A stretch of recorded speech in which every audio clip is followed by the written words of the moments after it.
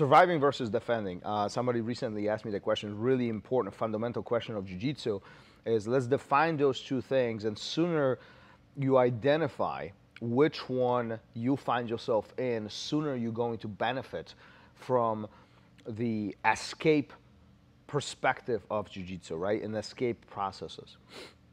Let's talk about escapings first.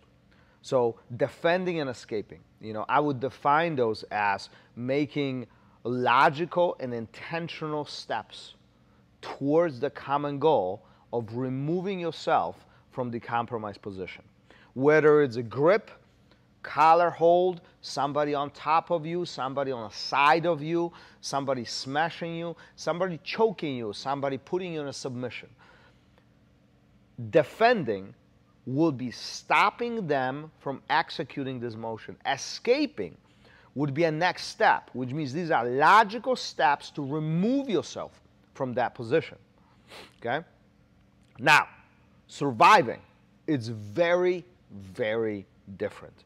Surviving often is not making logical steps. Matter of fact, with survival, often there's anxiety associated with it and surrounded by. There's panic associated with survival. We definitely are not making a lot of logical steps or logical decisions for ourselves. Often the mind is fogged and cluttered with chaos. So as you can see, we don't have as much control of the situation when we are in this survival mode. So what I often tell my students is that these three stages, survival, defense, and escape, are three independent of each other, yet in very close proximity. So what I mean by this, when we survive, we are not making any steps to change the situation. We are simply trying to coexist without losing.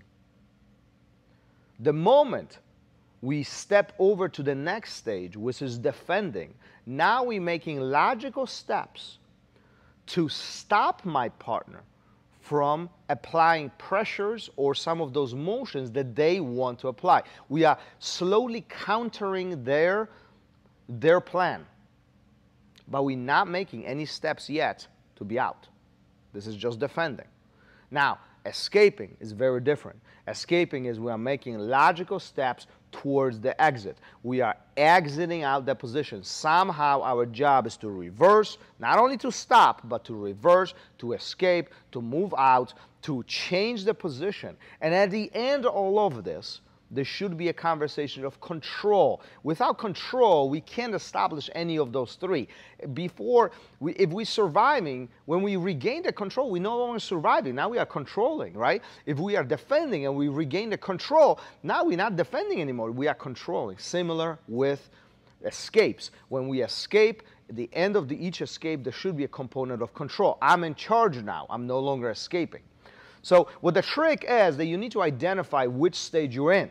You cannot be in two stages at the same time. What I mean by this, you cannot be defending and escaping. It's one or the other. You definitely cannot be escaping when you're surviving, right? So survival, defense, escape, and then you can start controlling. And then after that, we can attack after that. So really identify these things as you find yourself some of these compromised positions, and as you troubleshoot your jiu-jitsu, as you go through these motions, identify, am I really escaping or am I just surviving? And am I making any steps to better my position, to improve my situation? Is he still applying his own way? Who's in charge here? That's a big one. So think about this. At the moment you identify these buckets, the moment you identify these situations, your game will change. Your escapes become more clear. You're going to gain more control of the situation, and honestly, you're going to start improving by far faster. Peace.